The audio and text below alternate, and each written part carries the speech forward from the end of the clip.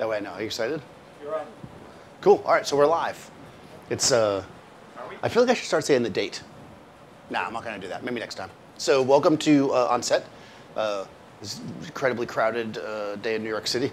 Everybody's late, always, right? And don't worry, we're going to call them out as they come, and you guys can point at them. I am Daniel Norton. This is Dave. We're waiting for Sam to come back. He's getting his makeup on. And today we're going to talk about making portraits with speedlights, so small flashes. We're going to be using the Canon system today, but if you are using a different system, it's kind of the same. If you have any particular questions, please feel free to ask. It's going to be a relatively loose situation here, so I can pretty much do anything. I have an idea, we'll start kind of working with it, and as we have questions, we'll kind of adjust to it. So, first of all, just in case you don't know, just in case you don't know, we stream. That was the other thing I always forget to say this. That I always think they must know if they're watching it online, but maybe they don't know. Maybe they're not sure why I'm popping up on their computer. But if you happen to not be able to be here, at 12 o'clock you can watch it from home.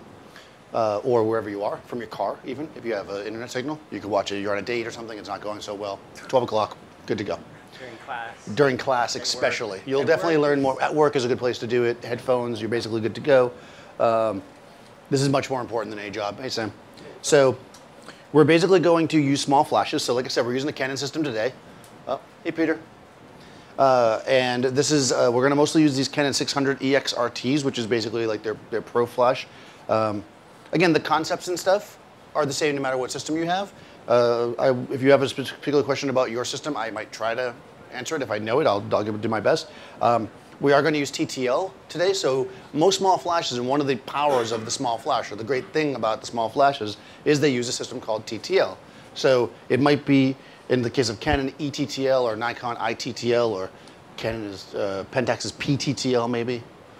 I don't know that for sure, maybe not, but something. I think it's KTTL for some reason. I'm not sure why exactly, we'll find that out. If somebody knows that, let me know. Anyways, that's just their own system. But TTL in general means through the lens. It means that it's using the meter that is in your camera through the lens to give you the proper exposure with the flash, right? So if you've been using your camera for a while and you have a feeling about how to use it in a way with the meter in the camera, how to get a good results from it, this should be pretty much the same, right?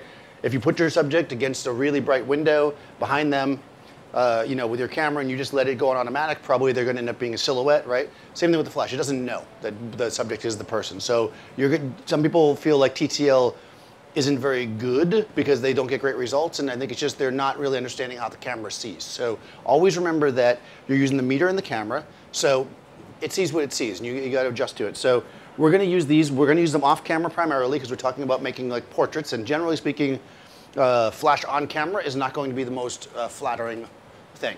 It's on access, which means you can't shape it to help work with the person's face. It's really small, which makes it a hard light source, which isn't necessarily good for portraits. Hard light source is going to have really abrupt shadows.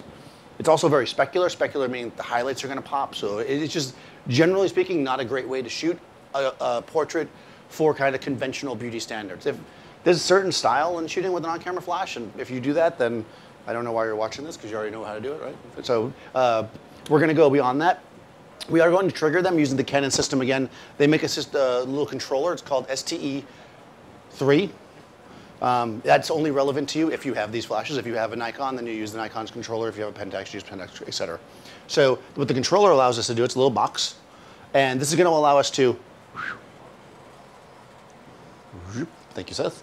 So this is going to allow us to have 3 different groups. You can see that, A, B, and C, right? And that's going to allow us to set the exposures on our flashes differently.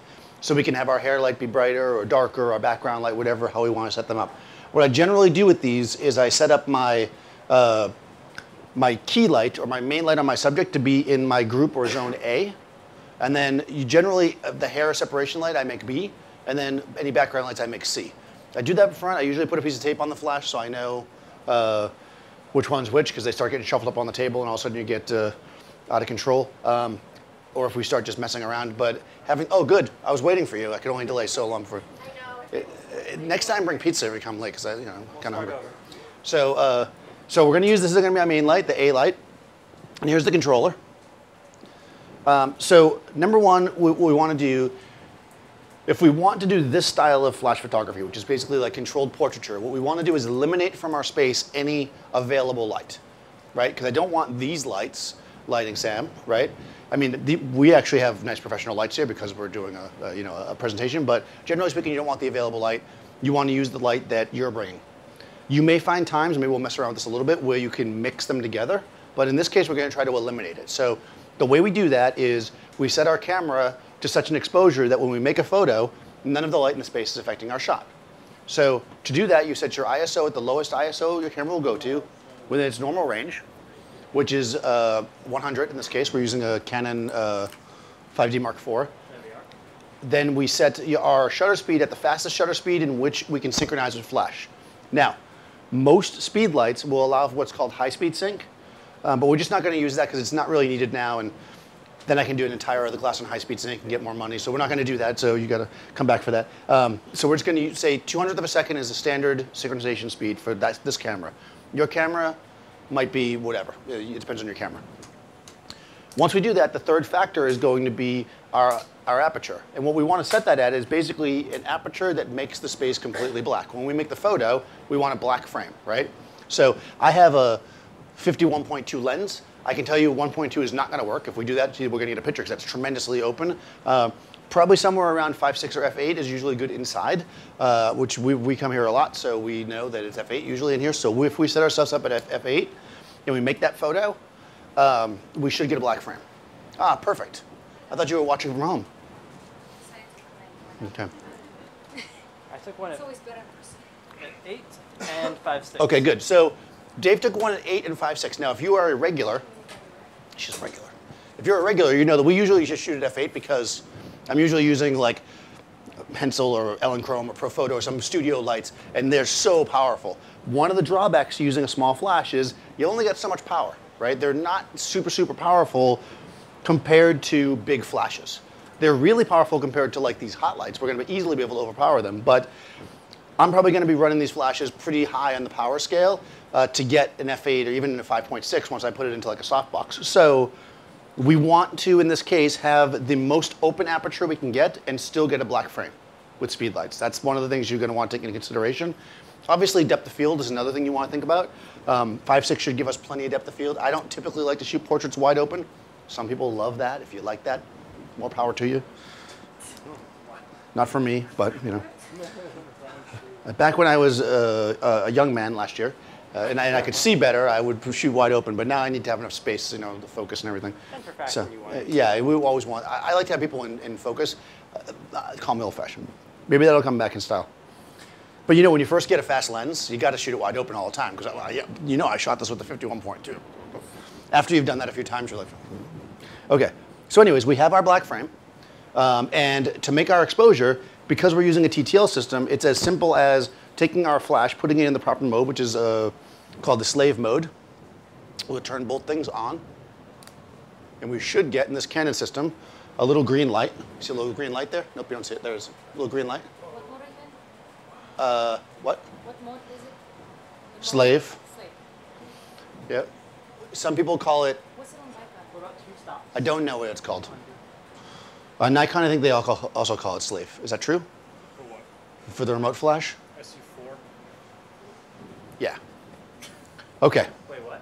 It's called SU4. No. We're not talking about the same thing. Okay. So now that it's in this mode, again, oh, good. I was waiting for you. Now that we're in this mode, the flash should communicate with our camera, and when I point the flash at Sam and we take a photo. Is my chart on? Yeah, it's on. And I have a green light and everything. Yeah. It's very exciting. You got it. Right? Solid. It should take a picture, right? Theoretically, we have a shot. Now he's lit up. He's evenly lit. You know, we got a little shadow coming from the side. It looks really nice. Okay, good. So next week's class is going to be on making it. No, this is just so this bit, right? It's not a great shot, right? It's a small flash. It's making a pretty punchy light on him. There's a shadow on the background. It's not where we want to be, but just to demonstrate, this is basically how you make TTL work. Now we might feel, because I think you feel that way. I can tell it, that it's a little bit hot, right? These TVs always make everything look brighter than they are, though. I think it's actually probably fine. But if we come in close to the highlight, I'm tethered into capture 1 here, so we can actually see. And I could see that even in the highlight, we have detail in his skin, so he's actually properly exposed. If you felt like it was too bright for you, though, you can actually tell the flash. You can say, hey, man, I like to name my flashes. This one's Joe. Not Anthony? No, this one's Anthony, because it has an A on it. Sometimes Tony. Yep. So this is Anthony. Let's say, hey, Anthony, man, that's a little bit too bright. Could you turn that down a bit, right? And from our controller, we can say, go down a third of a stop or something like that, right? Because the thing about TTL is that it meters every single time you take a photo. So you're not turning the power down from, let's say, half power to quarter power. You're saying, when you meter it next time, get the exposure that you think is right, and then give me a little bit less, please. Right, so we can do that. It's always good to say please to the flashes. Want to do a third or 2/3? Let's do 2/3 because we want to go for it. What's that? Nikon TTL, they call it remote. Remote. Nikon calls it remote. Thank you, Seth. That's it. She was testing my knowledge level of the specific terms from Nikon and Canon. There we go. Perfect. So we turned it down a smidge, right? You seem to change your expression a little bit. Yep. So there we go to there, right? Fixed it. So if you're working really quickly, you're by yourself, you can just dial it in, you're good to go, right? Now, before you start anything though, it's always a good idea to set everything back to 0 because otherwise you'll start getting confused as to why things aren't working. If you are only using one flash, sometimes it's a good idea just to use the exposure compensation in the camera, the flash exposure compensation in the camera. It's just easier. I think you have to with some systems, not with this ST3, I don't think. The head is zoomed at 24. So that's a good question. So the question is the flash head. One cool thing about speedlights, right, because they're designed to be used on camera. When it's on my camera and I zoom my lens, the flash head inside zooms. And the reason it does that is to give you the most effective coverage, right?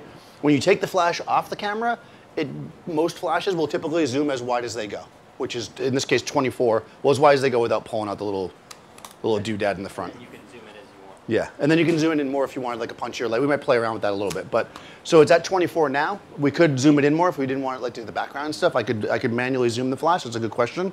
But right now we're just basically showing how TTL works, so I'm not going to spend too much time on that. What we want to actually do is make our light source nicer.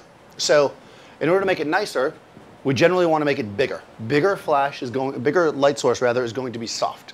Soft light has a nice wraparound quality. It's the transition from the neutral to the shadow is more gentle. So we get ourselves basically what tends to be a more flattering type look. How do we make our flash bigger?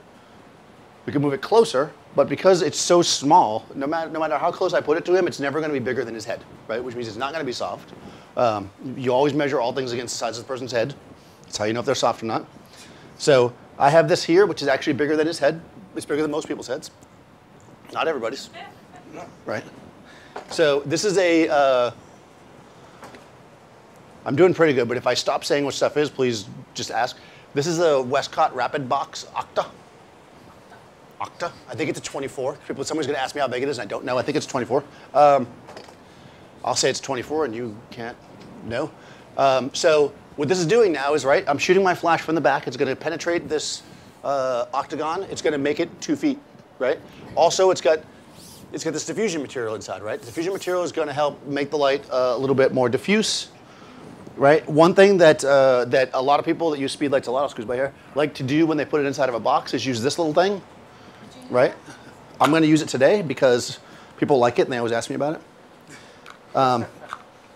I always lose these things, so I don't usually have it on there. But yeah, if you use, the reason for this, I mean, you'll get some diffusion, but it's going to spread the light out a little bit more to maybe fill the box a little better. So yeah, it comes with the flashes usually now. You can also put your soap in it when you're in the shower. It is not to make the flash soft. It doesn't make the flash softer. It makes it more diffuse. Thank you, Dave.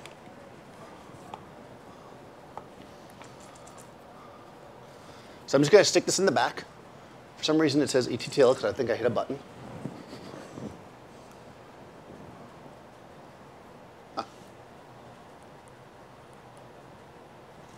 So do you need more power because it's doubly diffused? More power. More power.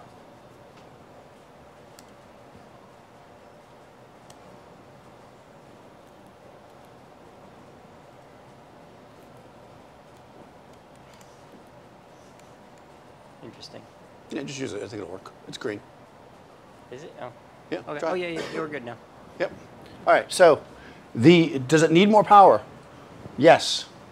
Do I care? No. Why? Because I'm using TTL. It does all the math, right? No matter what I put in front of this thing, it's going to try to give me a good exposure. If it can, we might not have enough power. At some point, your flash will. There we go. At some point, your flash will not be powerful enough, right? But there we go. That's a softer light, right? I just kind of put it there. I didn't really set it up or anything. We'll get it a little nicer, but we can see the difference there, right? Already. I'm going to select both of these, right? So this is the harder light. This is just a bare flash. You might like that. This is a little bit more classic, right? And also you get a nice catch light in the eyes. You got gentle shadows coming across his nose. Yeah. So we're going to bring this. I'm actually going to change it slightly. I'm going to move it a little bit more like this. I'm going to do what they call feathering it slightly, kind of away, because I want the light to. Remember, this is an octagon. Which, by the way, if you're only going to use one light to light somebody, people ask me this all the time, so I'll answer it now. Octagons generally are great if you're only going to use one light source because they tend to wrap around, just because the shape of them, right? If I use like a strip, it's only going to hit one part of his face. The octagon's going to wrap more, so I can see that this part of the light is hitting this part of his face, right? I'm getting more even light across his entire face. So I like octagon lights if it's my only source. You lose a little bit of control in a sense because it's a kind of more of a wraparound, but it works really well if it's your only source. Size, again, matters, right? A bigger is going to be softer. This is good for a speed light. At some point, your light source will be your diffuser could be too big. Where see now we got a little more on that side of his face. Your light source could be so big that your flashes can't handle it anymore, right? So for us, I think this is a good size. You know, you could go bigger, for sure. But if you do, you're going to have to start working in darker spots, right? Because we could open up the lens a little bit. We could go a little bit more ISO. But if we start doing that, right, then we're going to start picking up the ambient light in the space, which we don't want. So for me, this is a good size. If you want to shoot with a giant box, you got to make sure you're doing it somewhere where it's darker because your flash is not going to be powerful enough. You can also use multiple flashes. Some people, oh good, I was waiting for you. Some people like to, I should say, put multiple flashes inside the one box. That's another way to do it. At a certain point, though, money-wise, it's going to become like diminishing returns if you have to put a bunch of flashes inside a box. At a certain point, you're better off not using speedlights, right? Yeah, that's not terrible. All right, so we're already getting a bit of a nicer shot. Right, we're getting nice light, but it's kind of a very simple single light shot, kind of basic. We're going to try to do something a little more classic. So I want to add a separation light. So by the way, I'm using C-stands because that's what we always use here because that's what I have. One of the advantages of using small flash is that we could be using really lightweight small stands. So if you're traveling around, you don't need to use C-stands. I mean, Seth always uses C-stands, but you don't have to.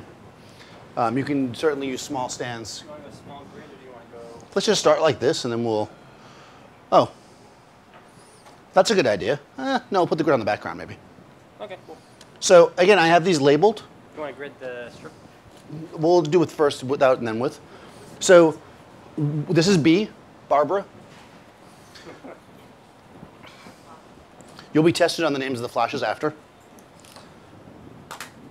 By the way, this is how I lose things. You just saw me put that there, so it'll be gone. This is now our second flash. I've already got it set up in the B zone. So it's in slave mode or remote if you have Nikon. And it's B. Again, it's 24 millimeters. I would put that little white dome on there, but I've already walked over here, so I'm not going to worry about it. And again, this is a rapid box strip. You can tell because it's skinny. And I like strip boxes for separation or hair lights because it gives you a little more control, a little more edge control, right? So I'm just going to kind of place it here. Now, this is one of those areas where TTL can be tricked. We'll see what's going to happen, right? But generally speaking, the way the meter in your camera works is a reflected meter, right? So it's used to like bouncing off things and coming back. If you start throwing light towards the lens, it can trick the meter in the camera. So typically if you're backlighting something, expect your first shot might not be perfect. So we'll try it and we'll see. And then we'll adjust, right? Just a question, I missed it, that you provide. Can you tell me the settings of the camera and what kind of lens you use? Sure. So the question is, for anybody who came after we went over that part, the settings of the camera. We're shooting at an f5.6, 100 ISO, 200th of a second. And the reason for that is because we want to get the room dark, so that's an exposure that gets all the ambient light on. And we're using a 50 millimeter 1.2 lens because for some reason the 85 was gone. So I took the 50. I typically wouldn't use such a wide lens for portraits. I mean, I would use okay, so obviously adding that backlight makes him look a little bit confused. You know, he's like, why is there more than one light here? What's going on? So we definitely have a few problems. One is it's a smidge hot, right? It's bright. We might want it to be a little bit hot, but that seems overexposed for sure. And also, the spread of it is hitting the background, probably in an unflattering way. So the first thing we're going to do is we're going to, you remove this, put that on, right? That goes over this, right? Okay, we'll find out. Okay, so we've got a grid. So what the grid does is it sits in front of your light, and you can it channels the light, right? It gives you edge control. It also tends to add a little bit of contrast, but primarily it's for edge control. So we're going to put that on there. This one is sometimes called an egg crate grid because it looks like something you put eggs in, right? Okay. I'm assuming that's why they call it that. I'm not actually sure. That seems right. Okay, and again, even though we're putting something in front of the box, we don't need to change anything on the camera because the TTL is going to compensate. We are going to change something because it's going to be too bright, but for now we're just going to do this. So now we have the strip on there. It's always important to use as much equipment as possible because you charge by the amount of equipment, as we've gone over before. Mm-hmm. Okay, that pretty much eliminates the light from the background, gives us a little bit more control. It's still a smidge bright. So now we're going to tell the TTL system, hey man, Barbara, could you give us a little bit less light there? And then Barbara's going to take care of it. That's right. Every one of them can be told independently. Right now, Anthony's doing a good job. We'll see if I remember the names. I can't remember the models' names, but for some reason I know the names of the flashes. It tells you where my priorities are. Questions so far? How do I come up with such great names? Well, you know, practice. There we go. Okay, so now we're getting good separation. It's, you know, it's bright, but it has detail. I think it looks pretty good, but if we wanted it even darker, we could do that maybe. Let's go a smidge darker. That's a technical term, smidge.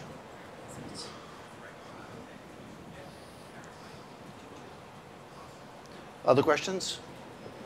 Any answers? So I could use some of those. No? Okay.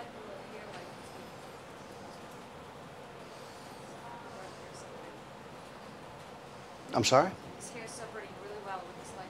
Thank you. It took me all day to do that. Yeah, so. Actually, I didn't design this. The trick to all this is just have Dave set it up, and then you just call Dave, he sets it up. So yeah, so now we're just making a slight adjustment, and then we're going to add a little light in the background to kind of give us our completed shot. Okay, well, interesting. That's very subtle. Okay, I mean, it's actually still kind of nice. It's a little maybe darker than we need it to be. What was that down? We were down like 1 2/3 stop. 1 2/3. So maybe we'll do just like 1 or something. One stop. Why not? You know, how much? Because I get this question a lot. It really depends. You know, if you're just setting things up, you want to kind of get a feel for it. Get your eye. That didn't seem to be good. You're gonna see kind of how you want it to feel. What I would say is that depending on your camera system, you want to make sure you stay within the dynamic range of your camera. So shoot it a little bit flatter than you think you want it to be, because people always like to add contrast in post, and you can't always judge by your back of your screen. So I'd say if you're not blowing out your highlights, you're probably fine, but maybe be a little bit less than you think you want it to be.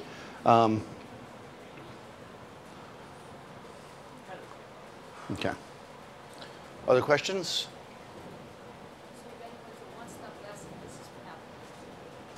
Maybe. Okay, so something's happening. Right. We've got a little weirdness going on, which sometimes happens, right? It's one of those things whenever you use any kind of technology. If you're in the middle of your shoot and all of a sudden the thing's just not working, Just figure it out. It's not gonna take a second. Don't stress out about it. Sometimes that happens.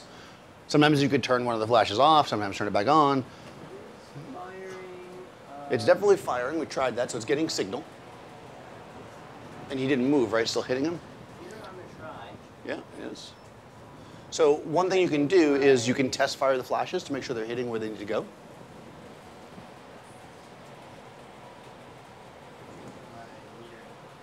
We're going to slightly change the meter system. So we're kind of adjusting the camera slightly as well.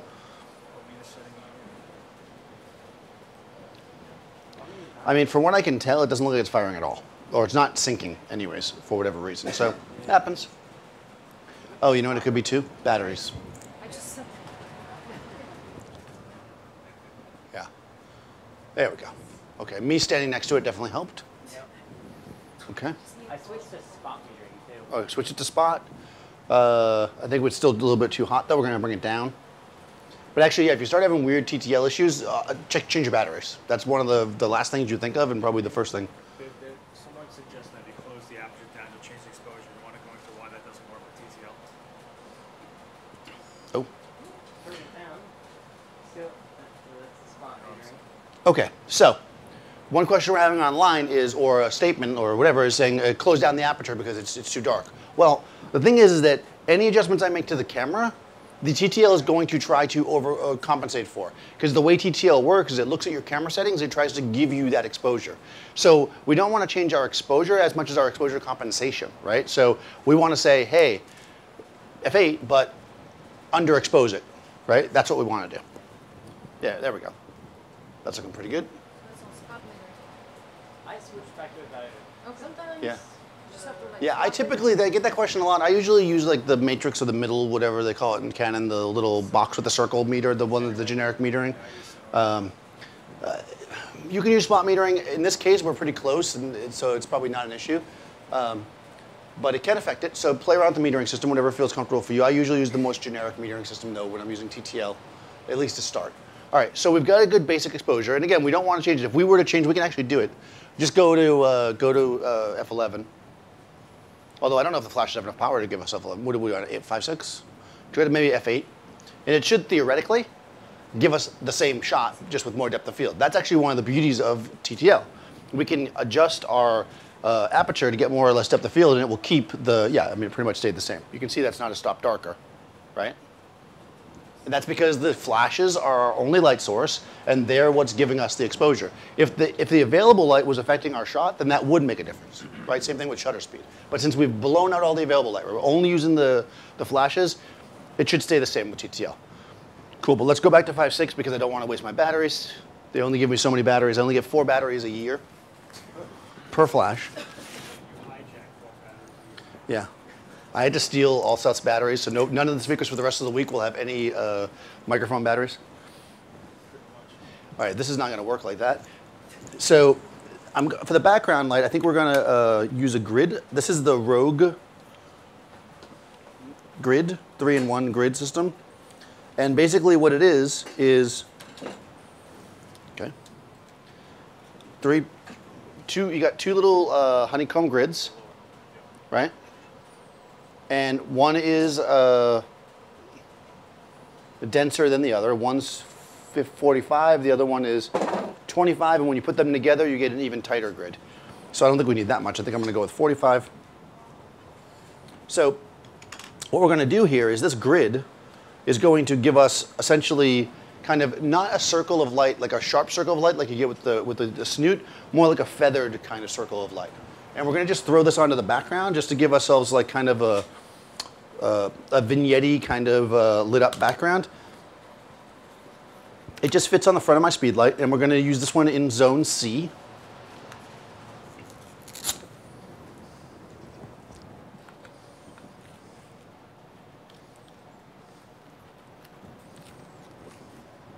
Perfect.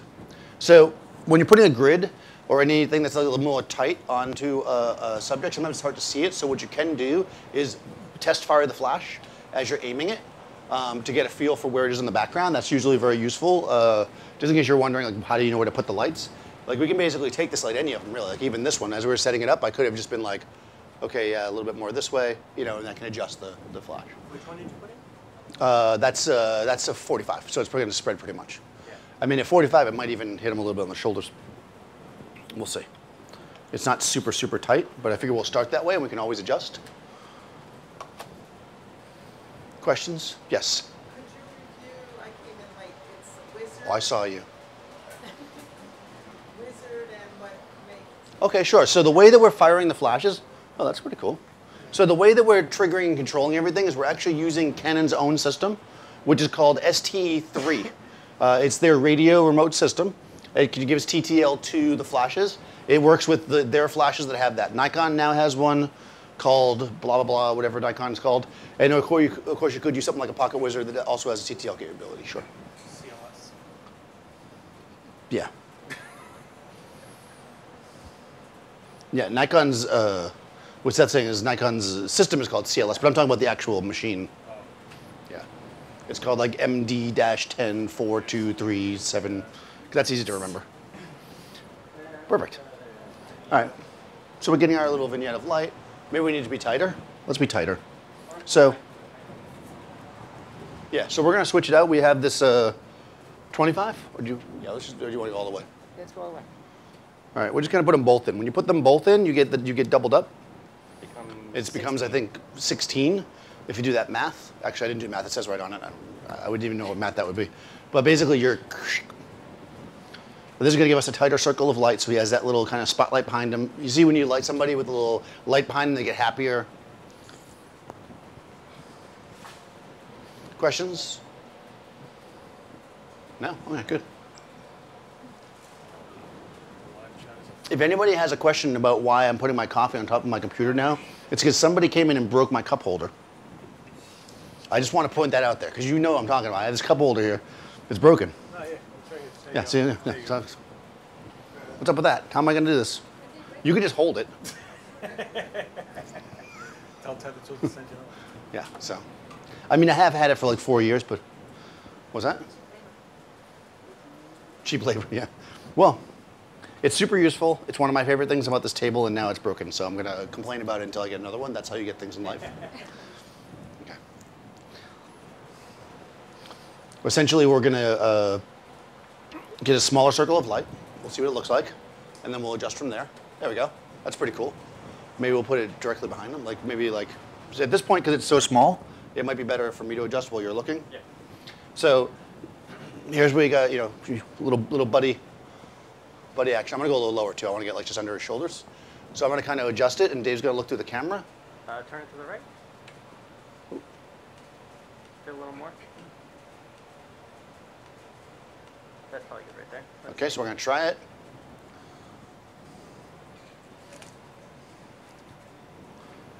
It's pretty cool. That's not bad. Let's go. Yeah. Cool. All right, so now we have a little circle of light back there, kind of cool little effect. I mean, we could also just just light the background. I mean, you can do a lot of different things you could do. Maybe what we'll do is add a little color to it, make it a little kind of mysterious. Mysterious. And also, if it was too bright or too dark, you could adjust that as well, the same way we've been doing everything else. Let's put blue, I think. If we have blue. See, I asked for a color and I don't even know if we have it. Someone's offering to send you a cup holder. Nice. Please send the cup holder, 42 West 18th Street. It's the whole piece too. Yeah, it's the whole tether tools. Is it tether tools? Clamps onto C-stands. Oh, really? A C-stand clamp to. That would actually be pretty cool. I would take a couple of clips into a C-stand. All right, look at all. So Oh, we've purple got is also nice. deep purple. Deep purple is also a band. Special K lavender. Special. Special K, I don't know about that. I don't know. Like what? Just blue. All right. Just blue. Medium blue green. Medium blue green. I think we gotta go purple. Steel green. Purple? Yeah, deep purple Yeah, he feels like a purple guy. or the lavender. Lavender or deep purple? Well, he said deep purple, so we'll go deep purple. Okay. All right, so. You came late. You're voting. Okay, I don't ever listen to you. If you want lavender, you get it, then put it in there yourself. Okay, so maybe we'll put lavender on the back of his head. Hey, Bill. By the way, Bill takes the most amazing pictures of water. What's your Instagram? What's your Instagram? Will 6x7. Will 6x7. Check it out. 6x7. 6'7". 6X7. 6X7. Okay. Check it out on Instagram. It's pretty cool. He, like streams going by. It's very relaxing. It's very tranquil.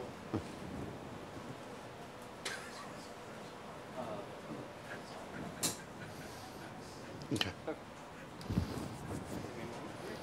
It's super exciting to shoot moving water like that. Someone Waterfalls. asked me that when they do this system, they have group A, group B. The Yep. group B lights are going off after their A lights. So is there a syncing issue? Oh, that's interesting. So somebody online is saying they have a system like this. They're using Group A, Group B, and the Group B lights are firing after. Yeah. Are you getting a double exposure? Because technically they do fire slightly after, because the groups. Because what happens is, there's what's called a pre-flash, which you're generally only going to see out of the first lights, and they like activate the other lights. So they kind of do fire, but it happens so fast that I'm surprised you're seeing it. You must be like awesome, or doing rear curtain sync. But if there's not a double exposure, then I just wouldn't worry about it. Just tell the clients that you did it on purpose, charge extra for it, and be done. If you're paying attention, you can see the pre-flash. Yeah, well, Dave can see it, but Dave's got like bionic eyes. I can't see it. You can totally see. Yeah, if you're looking for it. No, everybody can see it except for Daniel. Okay. It's like Morse code. Yeah, it does definitely fire first. Yes, can you see the pre-flash as well? That you're calling me out on it? Okay, all right. That's a good question. Who makes the Octobox? I think his name is Byron. It's a Westcott, wrap box, a Westcott, FJ Westcott. Yep. I think, yeah, that was kidding, obviously. Byron's kind of a cool name. They're excited for the Yeah, there's actually a kit that's like, yeah, look at you pointing that out. Yeah, actually what we did, because I was cheating, I was like, oh, Speedlight portraits. They have like this rapid box Speedlight portrait kit. Where is it? It was like, I don't know how much it was, not that bad. It actually comes with everything you need.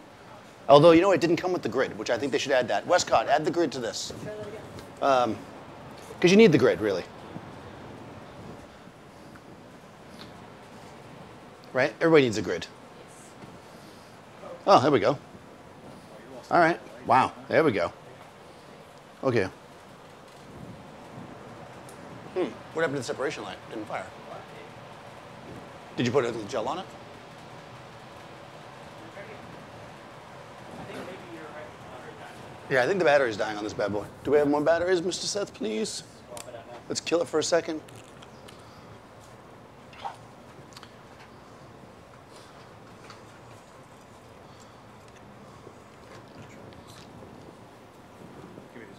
Thank you. Okay, thanks, Seth. Well, I don't know. Give them to some other presenter. Somebody we don't like. No, I'm just kidding. But you know what I do with batteries, by the way? Remote controls. I put them in my remotes. Not these kind of remotes, but remotes like for your TV.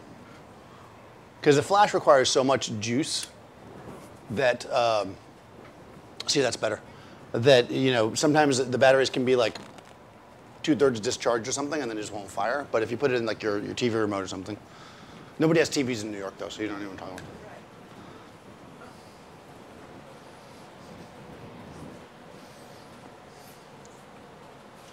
Okay, let's see if that happened. There we go. All right. Cool. So now you got a little purple action. See, now that it's purple, I feel like it's too small, right? Maybe we'll make it a little bigger. Cover the background, right? Okay, maybe we switch back to the 20, whatever. The wider, or pull it back.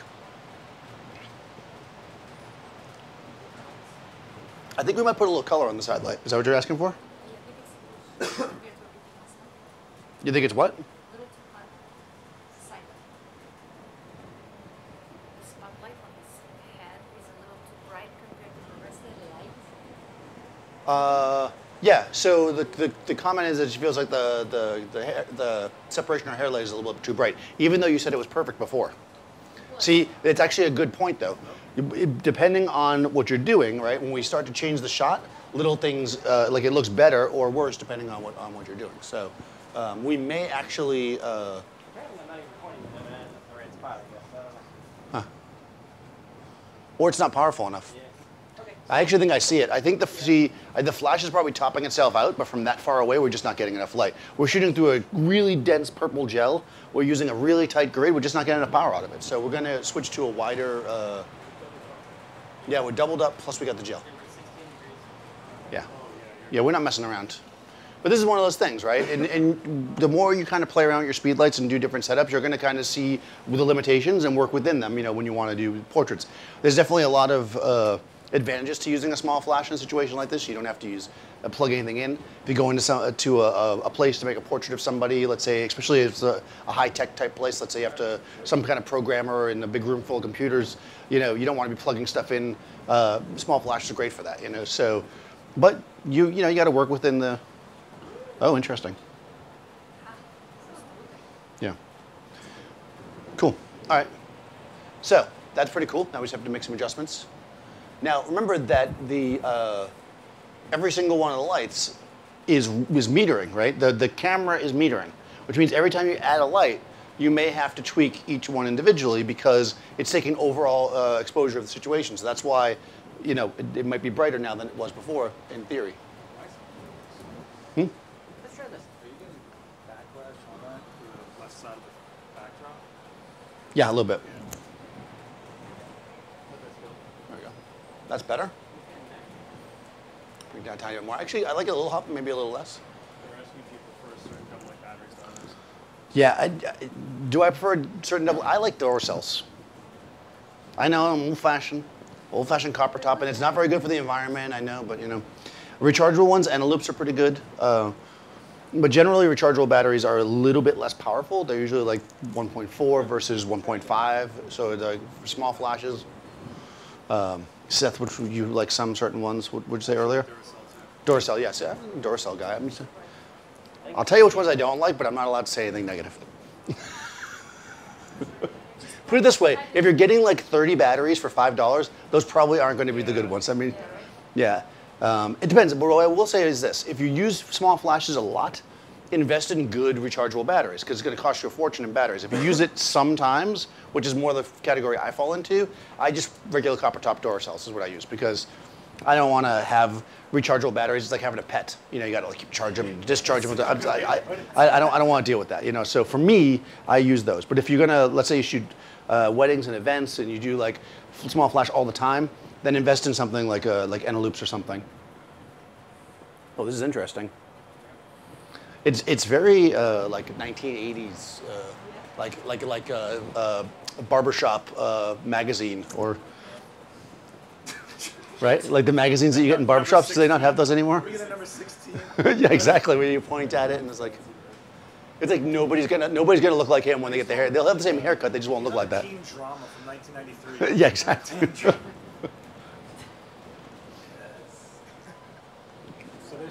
they're asking that's considered a rim light, not a hair light, or? Sure, that's a good question. So, what you call things? There we go. Did you get what you wanted? He is good, right? The trick to all this is just to let Dave do stuff while I just talk about random things. No, he just feathered it. So what you do? You just feathered it? So You didn't turn the powder out? No. no, feather. At first it was hitting the lens too much and it was causing it. Yeah. So the issue is that remember using TTL. So this is the same thing. It wasn't giving the lens flare, but it was shooting too much into the lens. So by changing the angle of the light, it actually just did a better job in compensating. Plus we're feathering the light and using the edge of it. It's further away. Yeah. Yeah. So it's less of a like what direction it's facing problem and. yeah, it's more of like an overall. But Dan, so what's the other question? No, I forgot what it was because I got distracted by the Russians in the front. What you call a hair light? Oh, right. So, yeah, the Russians come and they start attacking me in the front. I'm gonna make you sit in the back. So I only have two though this time. When there's three, it can get a little bit much. So when what you call things, right? So this is actually a question we get a lot. I just often use the term hair light because that's just what I call it. But any light coming from the back you can call it a separation light, a kicker is another way to call it, a backlight. I usually don't like to say backlight when I'm teaching because then people get that confused with background light. But any kind of light that's separating the person from the background, maybe a truer term would just be separation light if you just want to be more generic as far as terms go. Because I mean, he's got hair. So it's kind of a hair light. Plus, if you call it a hair light and then you shoot people that are bald, you can make that joke. And you know, they love that. So yeah, I mean, I feel like terms are one of those things that if you're instructing somebody who's working for you to set up a light, you probably need to call it the same thing consistently. If you're a photographer, you just want to make it look good. Like, so whether it's Rembrandt or loop or hair or division or whatever, it's light, right? This is the light that's giving the separation. That's what's important. That's my personal, if you want to make 1980s hair magazine, the purple is what's winning there. Yes. All right, so other questions, thoughts, comments? What do you think? That's a good looking guy back there. You want to be a model? No, I'm pointing right at you. You know I'm pointing at you. You got a great face. That's how I recruit people. I'm pointing at you. Great face. Well, no, because you look back. You knew I was. You got a good job on. Get in my van. So, cool. All right, so let's change it up. We got time, right? Think so? There we go. Oh, we got like 15 minutes. All right, let's mix it up a little bit. Let's do the grid as the separation light. Okay. Right? Let's just try that. So we're gonna swap it out a little bit, and we'll take the grid and use that as our background light. Want to leave the purple on there? Should we leave the purple on there? Yeah, let's do like almost almost a profile, like 3/4 that way. We'll use the grid as the background, like kind of kickery light, and let's use this guy as our key. So I like strip banks when I want to do something like a little more dramatic. I like to use these as key lights because they give me a lot of control as to where I can put it. I can really control where my light's going to fall. So now, of course, if I was doing this right, I would switch the flashes because now, of course, we got our B as our key light. We're not going to do that because we like to get ourselves in trouble. So we know now B is our key light. We're going to kill A, which Dave already did. And we're gonna let this guy be our main light. It's gonna hit him in the face and kind of like let the background fall into darkness. And then this one here is gonna give him a little purple halo, which we'll probably change. So I don't know if we want it to be purple in every single shot. I mean, I like purple. Red. All right, well, changing it. Pastel. No, you either didn't give them all to me or there's only greens. That is only the greens. Oh, okay. I was like, I thought there was more colors. Yeah, they give you like a It's gazillion only the colors. blue and greens.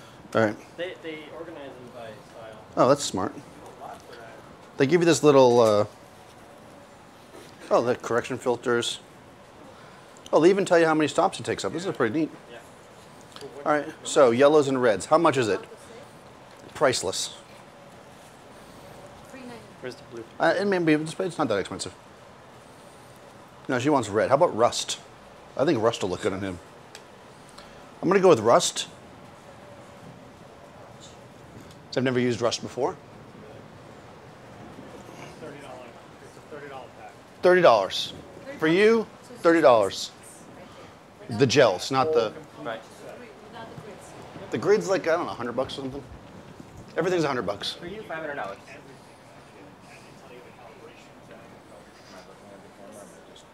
You're looking at the light. The gels alone, a pack of gels is $30. Yeah. $28. Special price for you. Today only. What's the grid?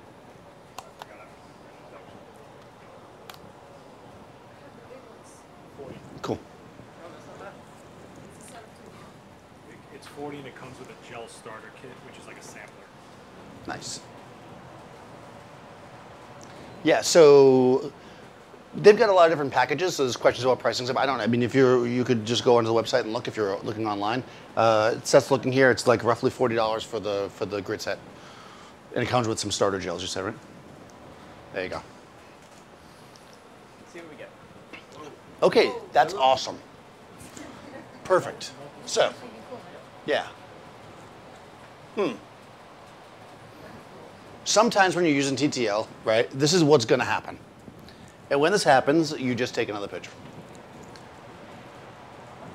If it's so crazy messed up like this, I usually don't change anything until it does it more than once. Yeah. There we go. Okay. Because if it was a little bit off, I'd say, oh, TTL's off. When it's that far off, there's something weird going on. It's a computer, you know, whatever. You just try it again, right? So now we've got something that's a little bit like, almost like, I like that rust. I actually like it as the key. Can you just spin the other way and look towards this light? Yeah. Yeah, so I'm going to switch it around and make it as, well, and this light's slightly coming from the back.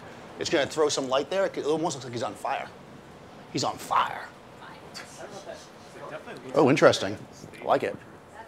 See, that's cool. And then we'll kick in the backlight now. Oh, interesting. Yeah, it's definitely stage light. There's something going on. Let's drop the backlight by like 2 stops. So it's just barely there. Okay. Yeah, B, sorry. Now I'm completely throwing everything off because I said at the beginning to make A your key, and now we're like all over the place. This is what happens. You're asking if your issue might have been with the metering setting. No. It wasn't an issue with the metering setting. Sometimes this will happen in TTL. You could be shooting there a portrait and you're taking 50 pictures and they're all perfect, and all of a sudden you get one that's crazy different. Just take another picture. Almost always it just works itself out. I don't know what it is. It's a glitch.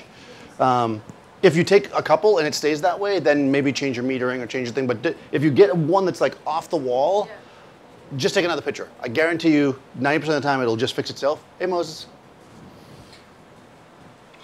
Ah, there we go. Now we're getting closer to where we want to be. I think a little more, yeah.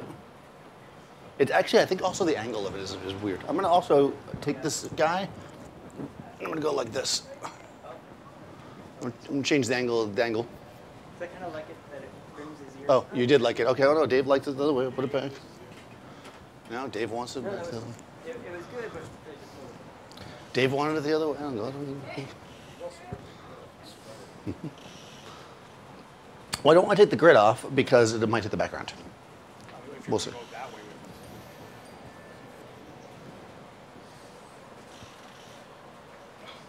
There we go. Nice.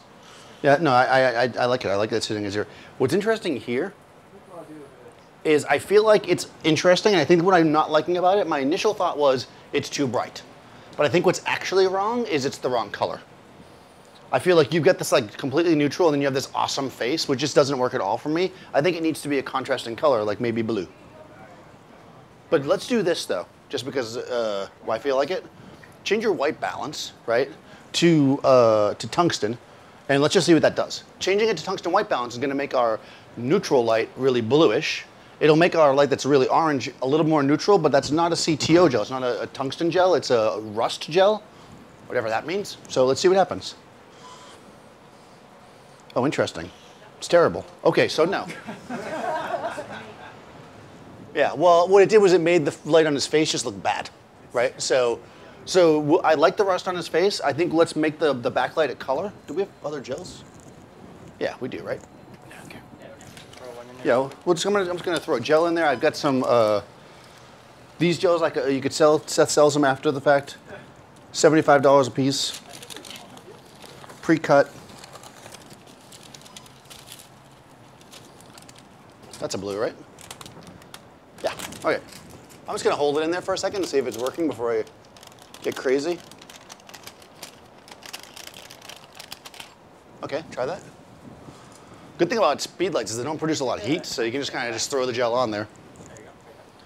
Right, we're getting like a little funkier now, getting something a little more interesting. And again, the TTL is going to compensate, in theory. Ah, that's better. Now I think the whole thing's too bright, which we can actually just adjust now using the in the camera's exposure compensation, or the all in the not exposure compensation, but flash exposure compensation. It's like he's looking into a furnace. Yeah. It's such an interesting gel. Rust. Yeah, rust is dope. I like that. Rust and chocolate are the best. Yeah. I am a fan of chocolate. Yeah, there we go. That's kind of interesting. Now it would just be a matter of working it. The only thing I don't like about this is I don't like how light's hitting his neck. Yeah, I think so. Yeah. No, but it could also be the angle. We could also tilt, or we could actually lower it. Or move it further back. Jump into your spot, let me see. I'm gonna move it back slightly, I think. Actually, I can also do this thing. Oh, it's already down, I guess. Yeah, I just want to get some more light under his chin or less. Like, I'm not sure which. I just know it needs to be different. Sometimes you're just feeling it out, right? I know it's not right. I'm not sure why it's not right. I'm just going to mess with it.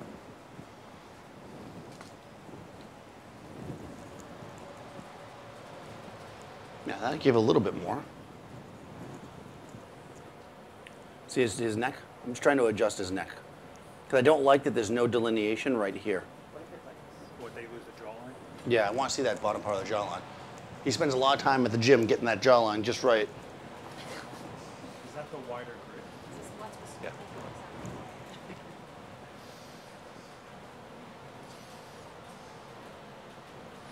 Also, it creates, if you think about composition, like you have this light here, this triangle that we're creating here using this this light, which is kind of interesting compositionally. I just don't want more of it. Yeah. Yeah, a little bit more. Yep, we're almost there. Little bits.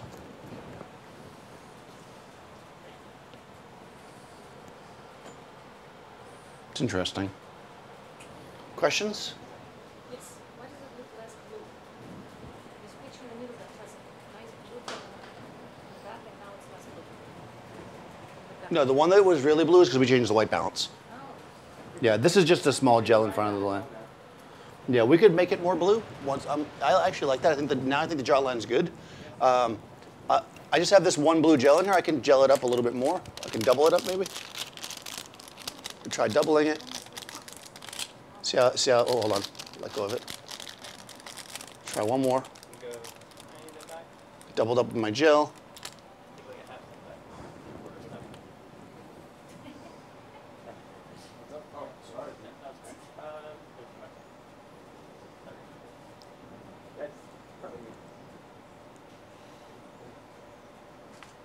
I think the blue's gonna be too much.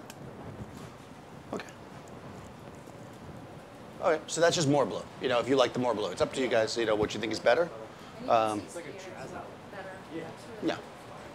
Cool. Questions, thoughts, concerns? No. All right. Cool. I think we're going to wrap 2 minutes early. 2 minutes. 2 minutes. All right. Once, twice.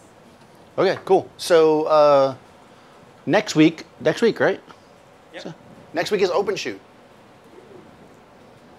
So that means we're gonna have some models here, and we're gonna set up some lighting scenarios. Bring your camera, bring a memory card, bring me some pizza. You're gonna be able to shoot some stuff, get some pictures for your portfolio if you want. Come hang out with photographers. It's always a fun thing. Moses will be there probably to sign autographs. Well, for $10 a piece. It doesn't, not for free. So we may or may not stream something next week. We'll see. So if you're watching online, tune in and you'll see if we're here or not.